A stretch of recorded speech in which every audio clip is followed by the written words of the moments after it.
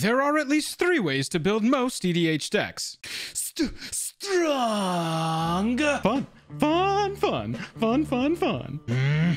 And mean. Let's look at the strong, fun, and mean ways that I would build Yuriko, the Tiger's Shadow. And the video starts right now.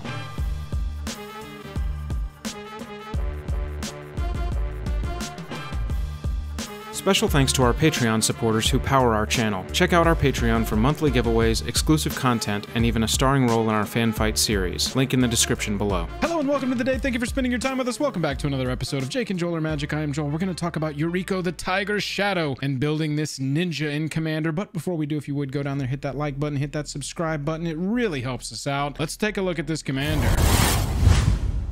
We have got a legendary human ninja here today, and I have gotten whooped by this commander.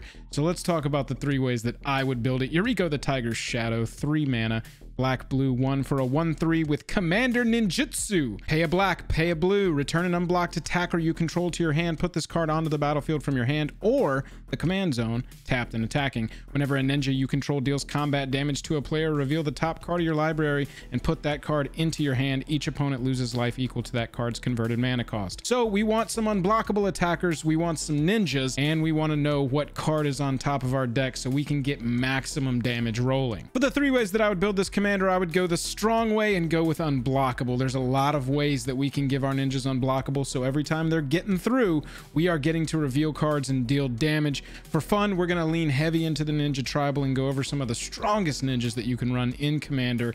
And for mean, we are going to know what's coming on the top of our library through a little divining, if you will. Let's get into the strong way. I love Cover of Darkness in this deck. For just 2 mana, you're going to get an enchantment that comes into play. You choose a creature type, so we choose ninjas for this. And creatures of the chosen type have fear, meaning they can't be blocked except by artifact creatures and or black creatures. So we eliminate almost every color from being able to block any of our attacking creatures as long as they are the chosen creature type. So that's pretty huge. As we know, we've got some cards that can make all of our creatures any creature type. Xenograft enters a battlefield, we choose ninjas. Each creature you control is the chosen type in addition to its other types. So that's exactly what we want to combine with Cover of Darkness so that we've got a bunch of unblockable attackers happening. Maskwood Nexus is also a viable, super strong option for this. Creatures you control are every creature type, and the same is true for creature spells you control and creature cards you own that aren't on the battlefield. Plus, we have the ability to make our 2/2 ninjas with the tree just with 3 mana. This is a huge card in this deck, and it absolutely should be in there. I think that would be very helpful. Keeper of Keys comes into the battlefield, makes you the Monarch, so you get to draw a card at the end of that turn, and at the beginning of your upkeep, if you're the Monarch, creatures you control straight up can't be blocked this turn. Absolutely a huge fan of this 5 mana human rogue mutant. Even though it's not a ninja, I think it fits really well into this deck. Open into Wonder is one of the best sorcery speed ways to do this. X target creatures can't be blocked this turn, period. And until end of turn, those creatures gain whenever this creature deals combat damage, draw a card. So we get more value off of this 2 mana X sorcery that we can play and just push all of our creatures through. Larceny is so strong in this deck, plus the art on this is absolutely dope. Whenever a creature you control deals combat damage to a player, that player discards a card from his or her hand. This is going to put a target on you, but it's a very strong ability to combine with a bunch of 1/1s that are all unblockable, swinging through and dealing damage. Yuriko's triggering, Larceny's triggering. So much value off of all of these cards. Whispersteel Dagger is pretty new, but I've loved the times that I've played with it. Equipped creatures get in +2/+0, and whenever it deals combat damage to a player, you can cast a creature spell from that player's graveyard this turn. You can spend mana as though it were mana of any color to cast that spell. So any of our stuff that's unblockable, getting through, punching for a little bit, but we get to recast something that's died during the course of the game. That sounds pretty huge to me, and I'll definitely take it. Whispering Madness is a similar card. For 4 mana, you get to cipher a sorcery onto one of your attackers. Each player discards his or her hand, then draws cards equal to the greatest number of cards a player discarded this way. So it's a wheel the first time you cast it, then it ciphers onto a creature, and whenever that creature deals combat damage, you get to cast it again for free. So we can just wheel everybody through their hands, through their decks, and maybe win that way. That's the strong base that I would build for this deck. Let's look at a fun way to get a sub-theme into it and go with ninjas. There are not a ton of legal playable ninjas in the commander pool to pick from. I don't even think there are 40 options, but some of the top ones are very strong, like Fallen Shinobi. It's got ninjutsu, so you can return an unblocked attacker to your hand and put this onto the battlefield tapped and attacking as a shock, as a surprise. And when it deals combat damage to a player, that player exiles the top 2 cards of their library, and until end of turn, we can play those cards for free. That could be enormous. That could be huge. We could get some 10 cost mana spell that is just absolutely going to be brutal and just cast it for free because our Fallen Shinobi punched through for a little bit of damage. Ingenious Infiltrator's also got ninjutsu for 2, and whenever a ninja you control deals combat damage to a player, draw a card. So this is sort of like Coastal Piracy, but on a creature of our creature type that we're trying to build into this deck. Whenever a ninja you control deals combat damage to a player, draw a card. That's huge. This is almost like an enchantment that you don't really want to put in harm's way because all of your ninjas are suddenly card drawers, and that can keep you in the game much longer with an attacking deck. Silent Blade Oni is another one I love. For 6 mana, you've got ninjutsu on this demon ninja, and whenever it deals combat damage to a player, you look at that player's hand, and then you can cast one of the cards in their hand without paying its mana cost. Another one like Fallen Shinobi that you get free spells. It can absolutely just be super brutal. Ink Eye Servant of Oni's our rat ninja. You see it a lot in rat decks. It's got a 5 cost ninjutsu. Whenever it deals combat damage to a player, you put a target creature card from that player's graveyard onto the battlefield under your control for free. That's huge. Plus just 2 mana to regenerate it so it stays around through board wipes and such.